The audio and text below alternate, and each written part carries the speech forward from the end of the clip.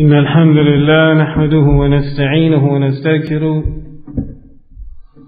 ونعوذ بالله من شرور أنفسنا ومن سيئات أعمالنا من يهده الله فلا مضل له ومن يضلل فلا هادي له وأشهد أن لا إله إلا الله وحده لا شريك له وأشهد أن محمدا عبده ورسوله صلى الله عليه وعلى آله وسلم تسليما كثيرا. أما بعد, this morning we'd like to continue with our discussion on music, musical instruments, and some of the misunderstandings pertaining to this subject matter. And today we'd like to deal with the issue of al-anashid, al-Islamiyya, or Islamic anashid. And what we'll do, inshaAllah, is to read some of the fatawa of the Ahlul Ilmi concerning this particular issue, inshaAllah, and try to benefit from their statements. The first of the Ahlul Ilm that we would like to quote is Shaykh Salih ibn Fawzan al-Fawzan. We'll read it to you, inshaAllah. سئل فضيلة الشيخ Salih al-Fawzan had a su'al. He was questioned, or this particular question was presented to him, that it has become abundant, the discussion concerning al-anashid al-Islamiyya.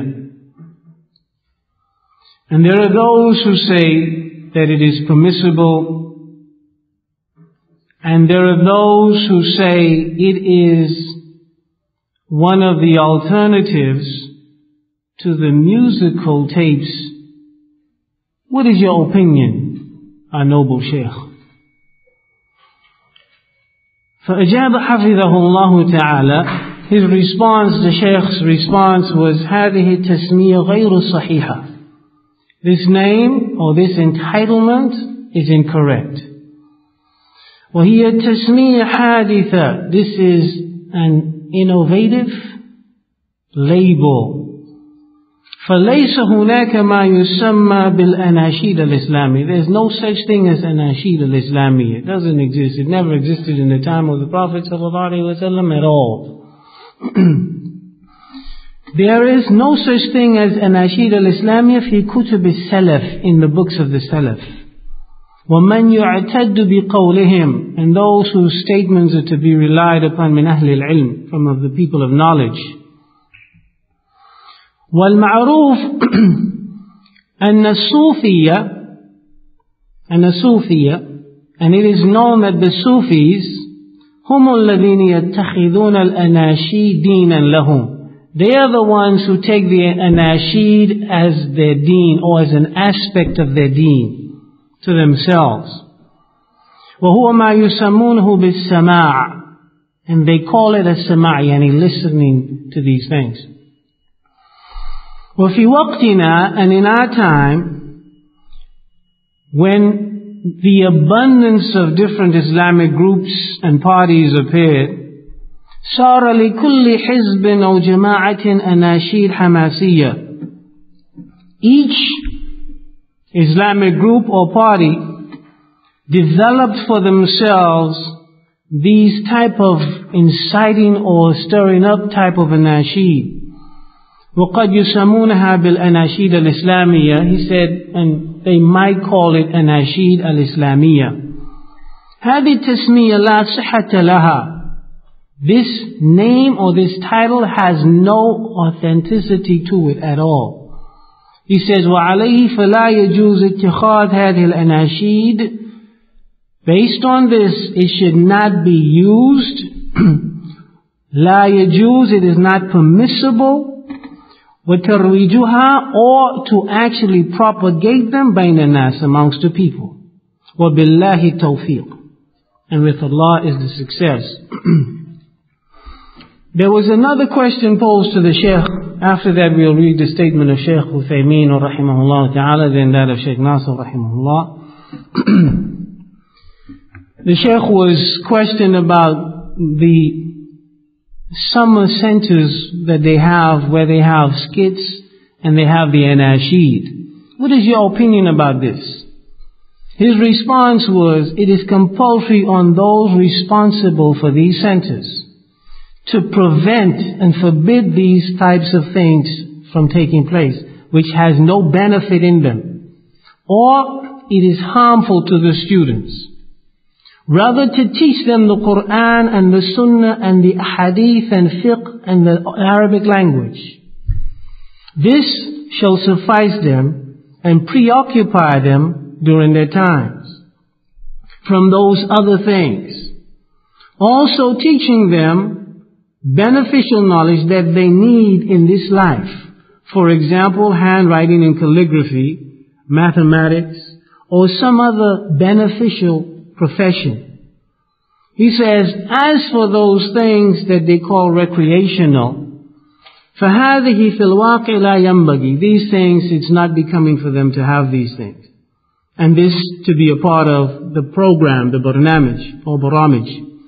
Because it takes from a large part of the time without any benefit. Nay, perhaps it might preoccupy them and cause them to forget the benefit for which they came. He said, and also included in this are the skits that they play and the anasheed that are recited. He said it is simple amusement and play, and it actually develops and instills in the students to follow up those masrahiyat, those what they call them silsilas that you have on the television and all of that, and to listen to music. It actually encourages them to do that. And those things that we find in the media. So the response of the Shaykh is that you should not listen to the anasheed. It's a waste of time. Shaykh Uthaymeen rahimahullah ta'ala, he was questioned about it. He has two responses. Actually, let me just read it to you. What is the regulation or ruling for listening to the anasheed? The ruling or regulation to listening to anasheed. هل يجوز للداعية الاستماع إلى الأناشيد الإسلامية? Is it permissible for those du'a to listen to the anasheed al-Islamiyya? Everybody know what the nasheed is, right? Huh? Well, hey. Man, if I could give you an example by reciting it, I'd do it. But it's not permissible. It's verbal, yeah. And they have actually made it musical. And this is where the problem comes in. It's not just a simple chanting, it's like singing actually. And in addition to that, they have introduced the duf and other things in it. So it's gone from just simple, the old type of poetry that used to be chanted, and it is something else. And that is where the dislike comes in, or the impermissibility of it. Alright? This question was posed to Shaykh Al-Uthaymeen rahimahullah ta'ala. He said, the Anashid al-Islamiyya, I used to hear it a long time ago. And there was nothing that would, seem yunafir, something that will run you away. And I heard it finally, and I find that it is musical, melodious, in the same way that people sing, accompanied with music. He says, it is in this way, لا أرى للإنسان أن يستمع إليها. I consider that it is my opinion that no human being should listen to it. He says, as for those things that come just without any intent, it has no musical delight, it has no musical arrangements. For example, the normal chanting that you do when you're reciting poetry, He says, listening to that, there is nothing wrong with it. He says, however, even that with the condition that a person doesn't make it his pastime, that he listens to it constantly. He says, and there is another condition, that he should not, أن لا يجعل قلبه لا ينتفع إلا بها, that he doesn't make his heart only benefit from this alone. وَلَا يَتَّعِذُ إِلَّا بِهَا, and that he does not seek any admonition except from this type of expression. لأن كونه يجعلها أعظم موعظة وهي ما جاءت في كتاب الله وسنة رسول الله. He says, Afwan. He says here, I skipped a line, I'm going to read that again. لأن كونه يجعلها ديدنا فإنه يترك ما هو أهم. He said, because if he makes this his pastime, he will leave aside that which is more important. Which is more important. And the fact that he does not receive admonition except from it, or benefit from it, إلا بها, he is turning away from that which is a greater source of admonition, and it is what is found in the Book of Allah and the Sunnah of the Messenger of Allah sallallahu alaihi wasallam. So if he listens to that sometime and he's talking about the type that is similar to poetry, without any musical tones, without any melodious type of presentation, if he listens to that which is permissible sometimes, or أنه كان يقود سيارة في البر, or whilst he's driving his car out in the open, and he wanted to do this, for example, to help him to continue in his travel, فَلَا بَأْسَ بِهِ. There's nothing wrong with it. That's the type that is permissible, yani the type of chanting that is permissible. As for the other ones that we popularly hear, the Shaykh says no. In one of his other fatawas, the Shaykh, he was questioned, the question says, Assalamu alaikum wa rahmatullahi wa barakatuh. This is لفضيلة الشيخ محمد الصالح العثيمين حفظه الله تعالى. Of course the Shaykh has passed, rahimahullah. Is it permissible for the men to chant these anashid, to sing them? I'm going to use the word sing them. وهل يجوز مع الإنشاد الضرب الضف? And is it permissible along with this type of recitation to beat the duf? And is it permissible to do this جائز في غير الأعياد والأفراح, that it can be done outside of the Eid times and times of happiness and joy? The Shaykh's response was Bismillah ar-Rahman ar-Rahim. Wa alaykum as-salam wa rahmatullahi wa barakatuh. He says, Al-Inshad al-Islami insha'u mubtada'. Says this type of presentation is innovated. Mimma ibtada'ahu Sufiya. It was innovated by the Sufis. وَلِهَذَا يَنْبَغِي الْعُدُولُ عَنْهُ إِلَى مَوَاعِدِ الْقُرْآنِ وَالسُّنَّةِ. Because of this, it is important to turn away from it to the admonitions in the Qur'an and in the Sunnah. اللهم إلا أن يكون في مواطن الحرب فيستعان به على الإقدام والجهاد في سبيل الله تعالى فهذا حسن.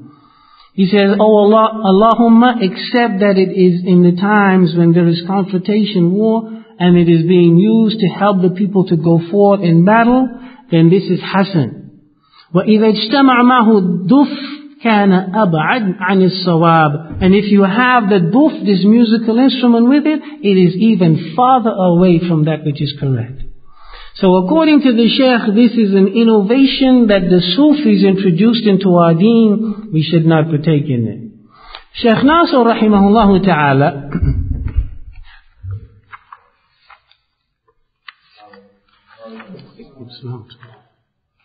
he mentioned, I'm going to read something that he mentions in the last part of his book, Tahrim Alat al-Tarab, the impermissibility of musical instruments.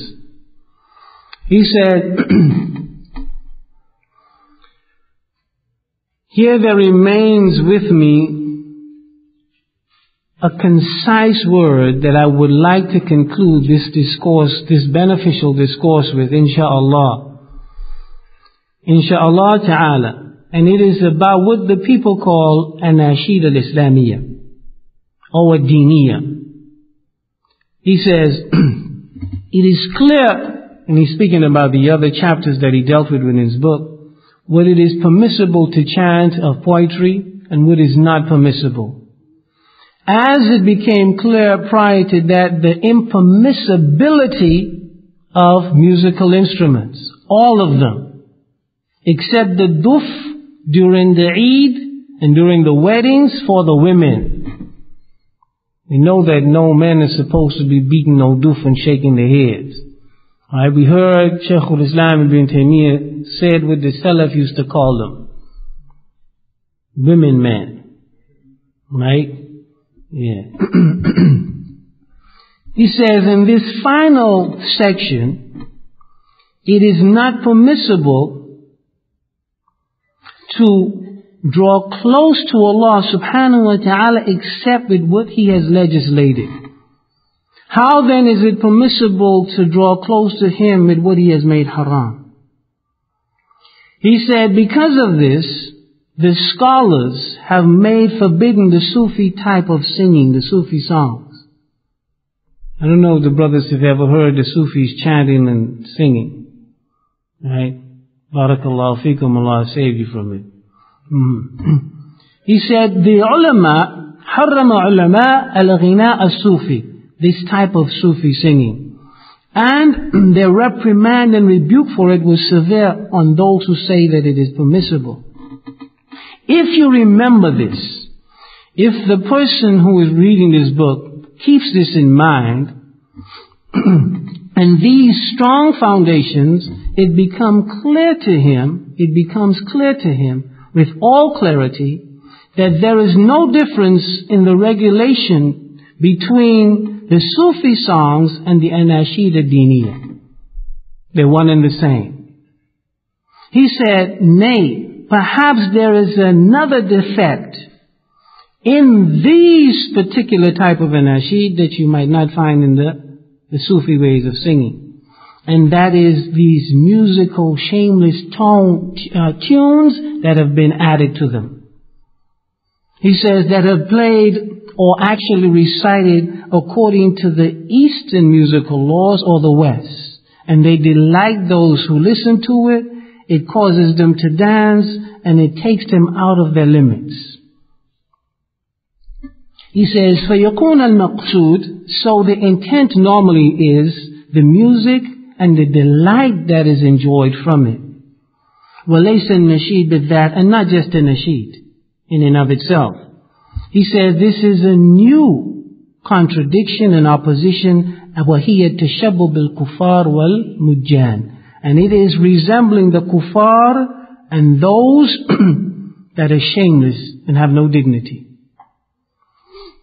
He says also, and there can come as a result another opposition or another fault, and it is resembling them in their turning away from the Quran and leaving it aside.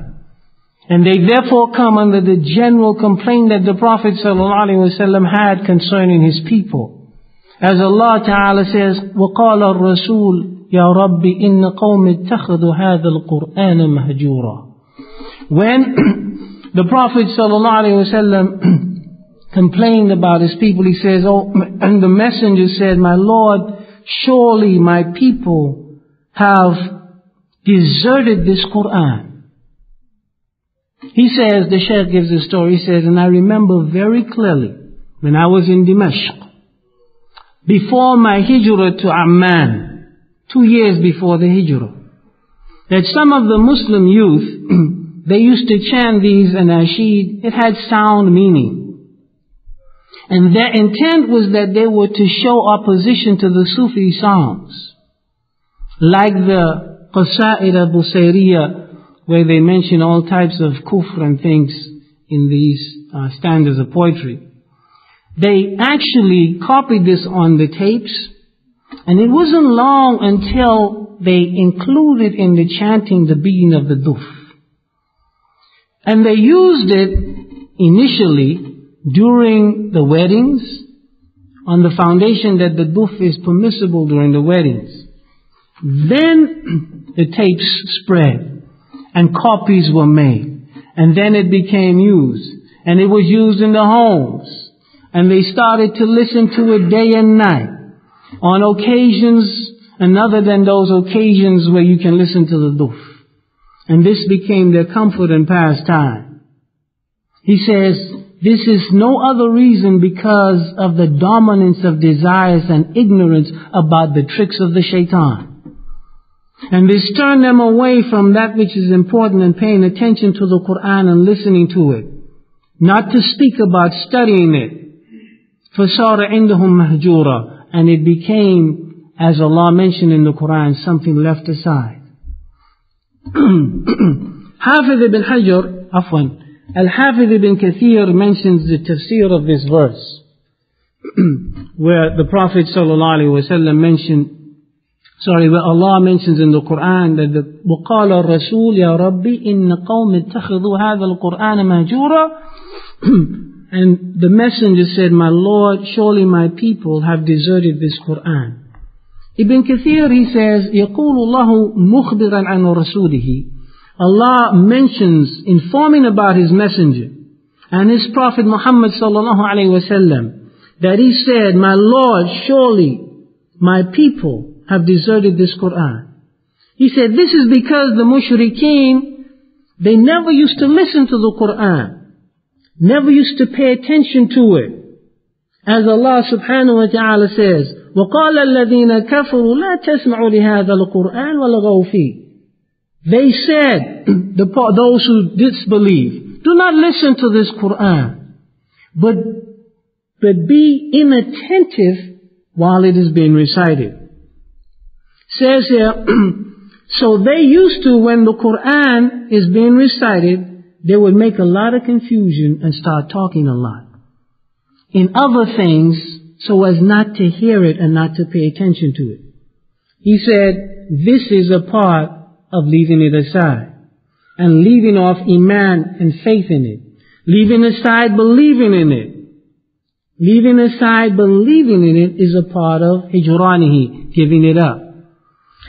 Keeping away from reflecting on it and understanding it is a part of leaving it aside. Putting away actions and acting upon it and carrying out the commands and staying away from the prohibitions is a part of giving up the Quran.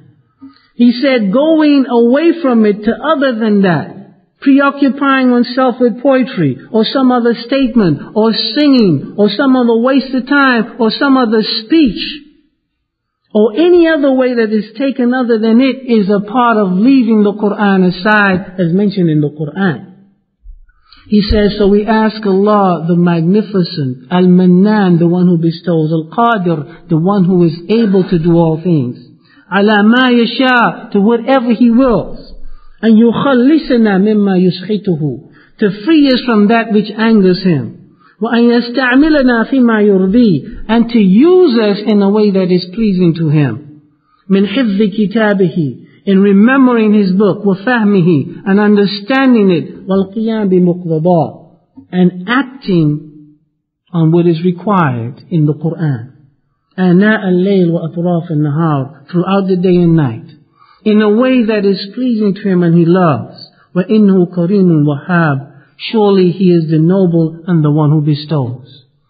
This was the last and the conclusion of the book that Shaykh Nasr rahimahullah compiled on music, the impermissibility of musical instruments. And all of them agree that these anasheed that are being spread in some of the groups is something that you should stay away from. It's not permissible to listen to them. There is a part that Ibn Qayyim al-Jawziyah, rahimahullah ta'ala, he mentioned something that actually Ibn Rajab mentions, rahimahullah ta'ala, he says, Allah, inna Allah ta'ala amara ibadahu fi kitabihi وعلى لسان رسوله بجميع ما يصلح قلوب عباده ويقربها منه. He says, Allah the Exalted commands His slaves in His books and on the tongue of His messenger, sallallahu alaihi wasallam, with everything that corrects and repairs the heart and bring it closer to Allah. And He forbids وَنَهَاهُمْ عَمَّا يُنَافِي ذَلِكَ وَيُضَادُهُ, and forbids them from everything that is incompatible with that and shows opposition to it. He says, وَلَمَّا كَانَتِ الرُّوحِ تَقْوَى بِمَا تَسْمَعُهُ مِنَ الْحِكَمِ وَالْمَوْعِظَةِ الْحَسَنَةِ. He says, and when the soul, and because the soul is strengthened with what it hears of wisdom and goodly exhortation, وَتَحْيَا بِهِ, and it is brought to life because of that, شَرَعَ اللَّهُ لِعِبَادِهِ سَمَاعَ مَا تَقْوَى بِهِ قُلُوبُهُمْ. Allah has legislated for His slaves that which shall strengthen their hearts. وَتَتَغَذَّ وَتَزْدَادُ إِيمَانًا, and will nourish it and increase it in faith.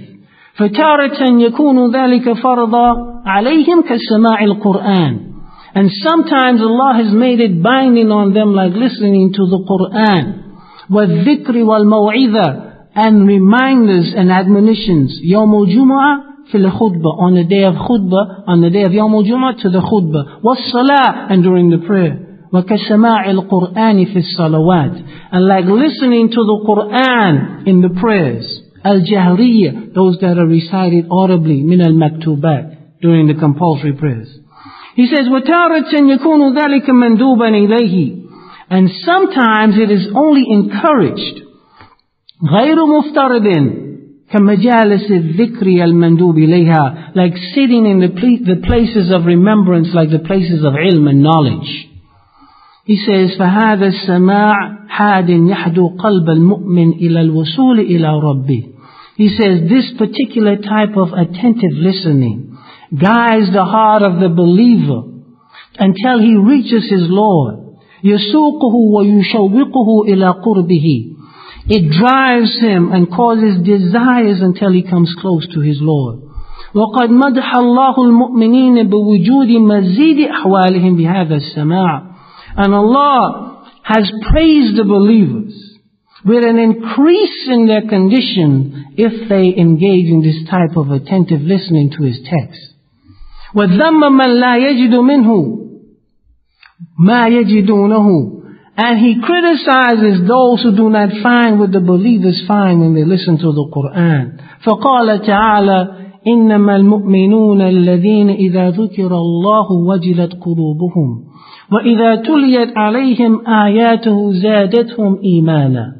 He says, only those, Allah says, surely only those are the believers. When Allah is mentioned, their hearts find a tremor in it. And when His signs are recited, it increases them in faith. Some of the Ahlul Ilm, when speaking about the Qur'an, Muhammad ibn Wasi', he said, Al-Qur'an bustanul arifin, haythu ma hallu minhu hallu fi nushatin. They say the Qur'an is like an orchard of the people who have understanding. Wherever they come to rest, they come in a place where they can find rest and comfort and enjoyment. Malik ibn Dinar, he says, Ya hamalatul Qur'an, ماذا زرع القرآن في قلوبكم. He says, Malik ibn Dinar used to say, oh people who carry the Qur'an, what has the Qur'an nourished in your hearts? فإن القرآن ربيع المؤمن. Because the Qur'an is like the spring of the heart of the believer. كما أن الغيث ربيع الأرض. Like the rain is the spring and the nourishment of the earth. قال Hasan al-Basri, he said, تفقدوا الحلاوة في الصلاة وفي القرآن وفي الذكر. Hasan al-Basri used to say, seek and consider the loss of the sweetness of the salah and of the Qur'an and in the dhikr. فَإِن وَجَدْتُمُوهَا فَامْضُوا وَأَبْشِرُوا. If you find this sweetness when you recite the Qur'an and in the salah, continue and have glad tidings. فَإِن لَمْ تَجِدُوهَا فَاعْلَمُوا أَنَّ الْبَابَ مُغْلَقٌ. And if you don't find it, then know the door is closed to you. The door is closed. You have no sweetness when the Quran is being recited. Abu Sa'id, he said, Man ahabba Allah, ahabba kalam Allah, wa lam yashba' min tilawati. Whoever loves Allah shall love Allah's word, and he will never be satisfied from his recitation. This is the case of the people whose hearts have not been corrupted by listening to the anashid, but who has the taste and the sweetness of the Quran in their lives. These two will never come together. Subhanakallahumma. Oh, no, barakallahu feekum, brothers. There's another part to our discussion. If you'll bear with me, inshallah. Is that issue that people have whenever you have a discussion. They say, but look, akhi, the scholars differ on it. I wanted to deal with that a little bit. Man, there's a difference of opinion. Sometimes I really wonder if they know what they're talking about. The Shia says, look, you can marry 9. The Prophet ﷺ forbade the companions from having more than 4. The Shia says, look man, the Quran says 2, 3, 4. 2 plus 3 plus 4. How much that is? It's 9. He said, not only that, the Prophet ﷺ had 9. How y'all gonna go against the Quran? فَانْكِحُوا مَا طَابَ لَكُم مِّن النِّسَاءِ مَثْنَى 2, and it says مَثْنَى wa, and it says and ثُلَاثَ 3, and وَرُبَعَ and 4. 2, 3 plus 4 is 9. Not only that, look, the Prophet ﷺ had 9. How you going to deal with them?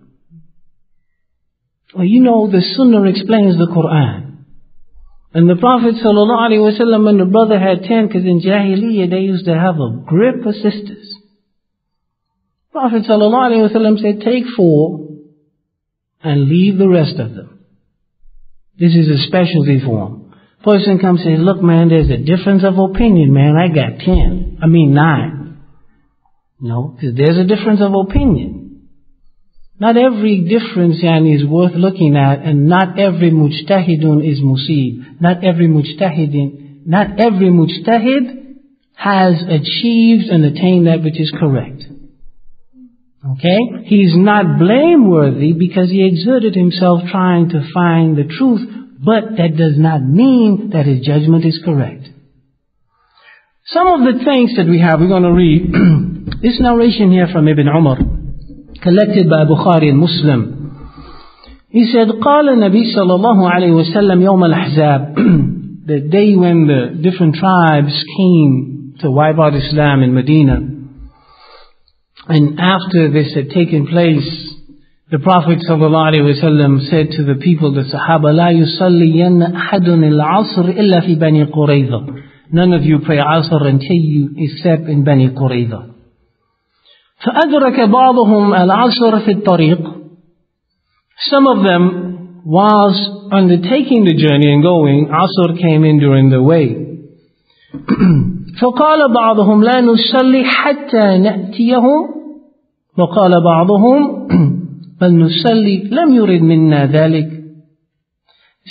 Some of them says, look, we're going to not pray until we get there. The Prophet ﷺ said, don't pray until you get to where Banu Qurayza is. The other group says, no, this was not what was intended. Just encouragement to go hastily forward.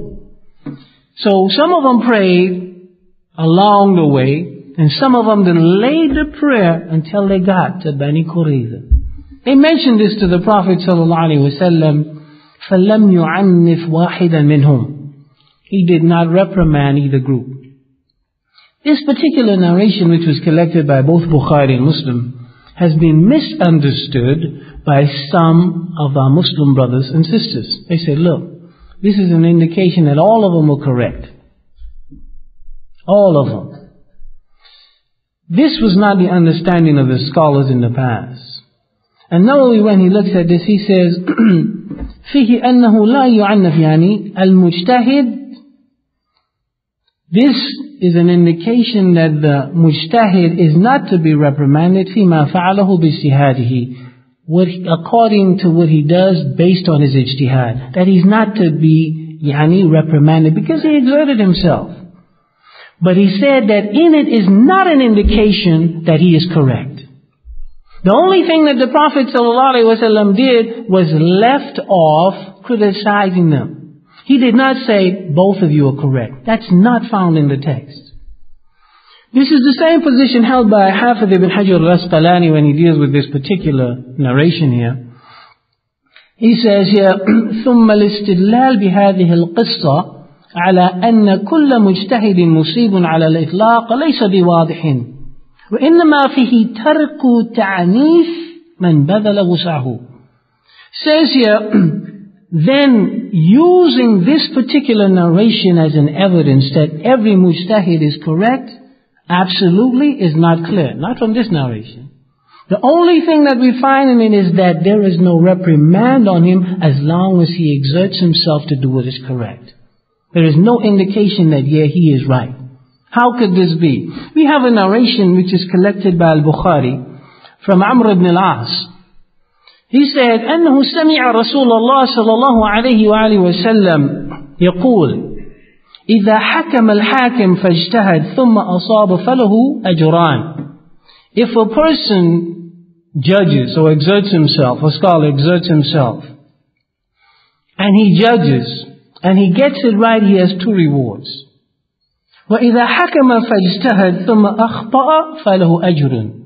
If he exerts himself and he passes a judgment and he gets it wrong, he gets 1 reward. 1 reward. Ibn al-Arabi said this is a clear indication. We're talking about Ibn al-Arabi, the Maliki scholar, not the Sufi. Okay? He says this is an indication in al-haq fi jihatin wahida, that the truth is in one direction alone. Because the Prophet ﷺ clearly said that one of them is making a mistake. Both of them have knowledge. Both of them exerting themselves, but one of them made a mistake. It's an indication that not everybody is right. Not every statement is to be followed, especially if you know it goes against the text. The Prophet ﷺ in this narration, Bukhari mentioned in his book Kitab al-Hiyal, عن أم سلمة رضي الله عنها عن النبي صلى الله عليه وآله وسلم قال إنما أنا بشر. The Prophet صلى الله عليه وآله وسلم says, I am only a human being. وإنكم تختصمون إلي, and you come and you dispute, you bring your disputes to me. وَلَعَلَّ بَعْضَكُمْ أَنْ يَكُونَ أَلْحَنَ بِحُجَّتِهِ مِنْ بَعْضٍ. Says, and perhaps some of you may be more intelligent and eloquent in presenting his evidence than the other brother. He says, فَأَقْضِي لَهُ عَلَى نَحْوِ مَا أَسْمَعُ. And so I judge in his favor according to what I hear. The Prophet ﷺ says, فَمَنْ قَضَيْتُ لَهُ مِنْ حَقِّ أَخِيهِ شَيْئًا فَلَا يَخُذْهُ. And if I judge in your favor with a right that your brother deserves, do not take it. فَإِنَّمَا أَقْطَعُ لَهُ قِطْعَةً مِنَ النَّارِ, because I am only giving you a portion of the flames. This particular narration, it is clear that if the Prophet ﷺ can make a mistake in his judgment in this way, Hafiz ibn Hajar says, this is when judging amongst the people. He says, فِيهِ أَنَّ الْمُجْتَهِدْ قَدْ يُخْطِئُ, that the mujtahid can make a mistake. If the Prophet ﷺ said this is a clear evidence that the person doing ijtihad, he has the quality to do it, can make a mistake. فَيُرَدُّ بِهِ عَلَى مَنْ زَعْمَ أَنَّ كُلَّ مُجْتَهِدٍ مُصِيبٍ. And this is evidence to refute those who say every mujtahid is correct. It's not the case. Okay? He says, وَفِيهِ أَنَّ الْمُجْتَهِدِ إِذَا أَخْطَأَ لَا يَلْحَقُهُ إِثْمٌ بَلْ يُؤْجَرُ. And it is an evidence that the mujtahid, if he makes a mistake, he has no sin. He's trying to do what is right. Alright? Nay, rather he gets a reward.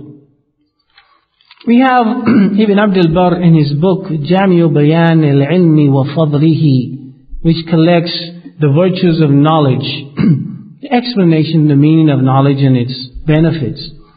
He mentions something, he says, that Ibn al-Qasim said, I heard Imam Malik and Layth, both of them saying about the differences amongst the Sahaba. I'm going to read this in Arabic first.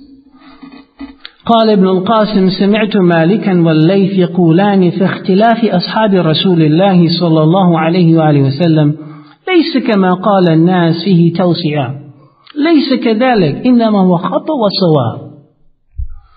He says, I heard Malik and Layth saying concerning the differences amongst the companions of the Prophet sallallahu alaihi wasallam that it is a spaciousness for the people. Take whatever you want, in other words. He says, no, it ain't like that. It's either wrong and right. Either wrong and right. He says, وفي سمع Ashab said, Imam Malik was asked, عمن about the one أخذ بحديث حدثه ثقة عن أصحاب رسول الله صلى الله عليه وسلم أتراه من ذلك في ساعة. He said, Imam Malik was asked about a person who received an authentic hadith from a trustworthy person from the companions of the Messenger of Allah sallallahu alaihi wasallam.